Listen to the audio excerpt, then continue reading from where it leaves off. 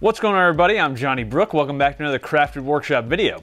In this week's video, I'm going to be building this hand tool tote. So last week, in case you didn't see on my social media, I attended a woodworking class at the John C. Campbell Folk School, and I needed a way to bring some of my hand tools with me to the class. So I also wanted to get a little more hand tool experience before the class because I knew we'd be using some hand tools as part of the build.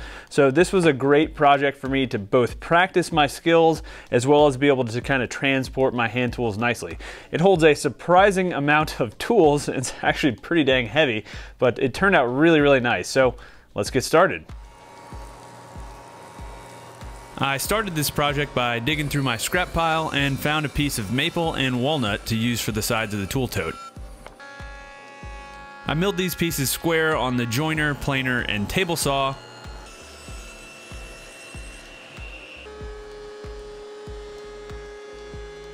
And then resawed the walnut on the bandsaw.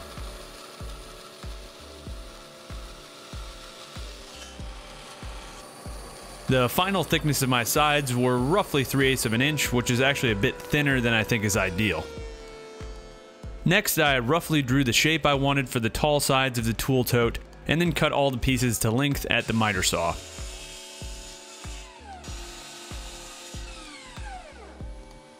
With all the pieces to their final size, it was time to lay out the dovetails.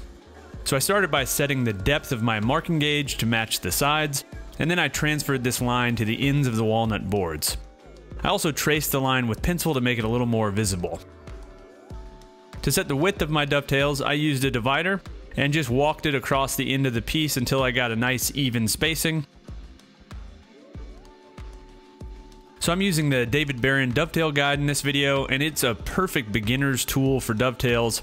It uses a magnet to keep your saw at the correct angle and basically makes cutting dovetails pretty foolproof. This isn't a sponsorship or anything, it's just a pretty cool little gadget. In this project, I'm cutting my tails first, so I set the guide on the side, sawed to the baseline, and then turned the board around and did the other side. So I'm left-handed, so I had my saw on the left side of the guide, and I also made sure not to go past my baseline, especially on the outside face of the board, since that'll be visible in the final project.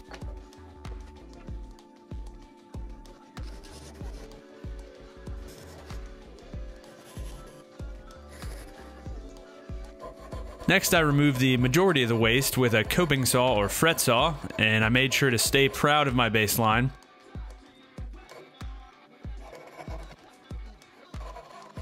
So for the waste on the sides, I turned the board on edge, used a chisel to form a small groove, and then used a saw to cut away the waste.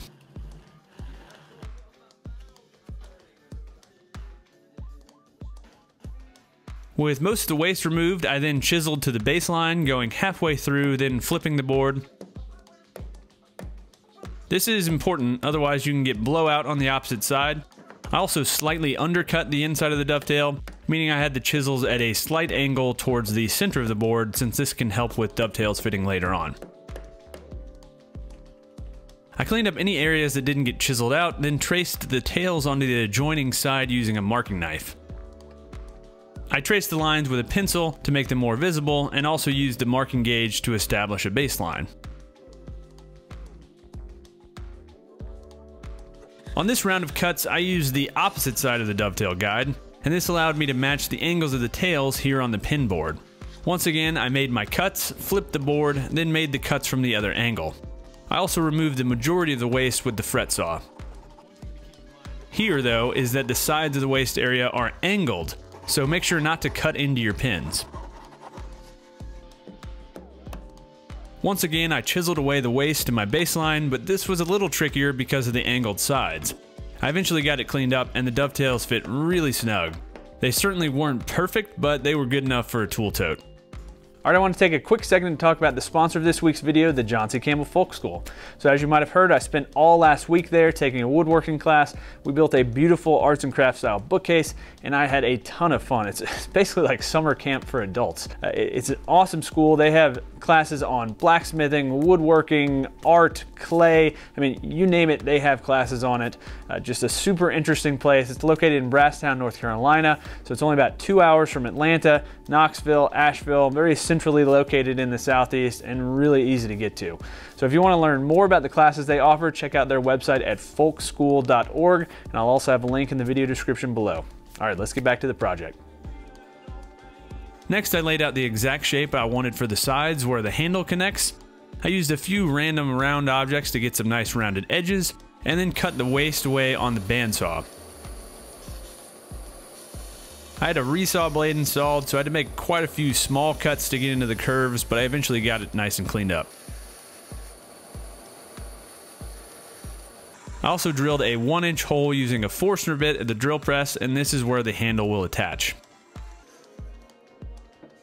Next, I refined the curves using a few different spoke shaves, a round file, and some sandpaper. And these spoke shaves from H&T Gordon are just so much fun. And it also really helps to chamfer these outside edges before filing to help prevent blowout.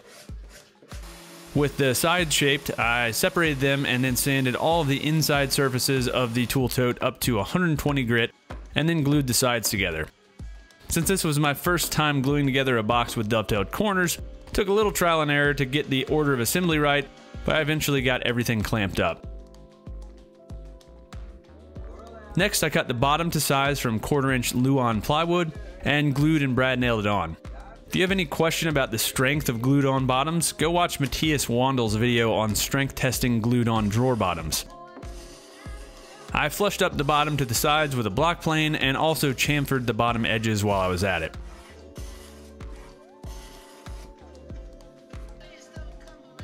Next, I glued in the handle, which is just a 1-inch hardwood dowel, poplar in my case, that I got at the home center. With the structure of the tool tote finished, it was time to work on the organization inside the tool tote. So first I cut some of the scrap maple to make a chisel rack, and I just cut strips of 1/4-inch plywood to serve as dividers, and just played with spacing until the chisels I wanted to bring with me fit nicely and the handles didn't bang into each other. You can see here how the chisel rack will be attached to the outside of the tool tote, and I just glued and brad nailed it onto the side of the tool tote. Next, I cut some more strips of 1/4-inch plywood to serve as dividers for the hand planes inside the tool tote. I added a little glue, then set the plane on top to provide clamping pressure. Off camera, I also created a few pieces to hold my dovetail and crosscut saws by cutting a few blocks of wood and adding a kerf on the table saw. I also created a hanger for my marking gauge from a few pieces of scrap maple. For finish, I sprayed on a coat of shellac, let that dry for about an hour, and then added 3 coats of spray polyurethane. Now, I'm a total beginner with dovetails, and there is tons more info out there on cutting dovetails by hand if you want to get more into it. I'll leave a couple links in the video description, but I'd highly recommend Paul Sellers, James Wright from Wood by Wright, and Shannon Rogers from the Hand Tool School and Renaissance Woodworker. All 3 of them are huge resources for hand tool woodworking if that's something you want to get more into. All right, hopefully you guys enjoyed this one. This was a fun project, definitely quite a learning experience. Dovetails are a lot harder than they look. There's a lot that can go wrong.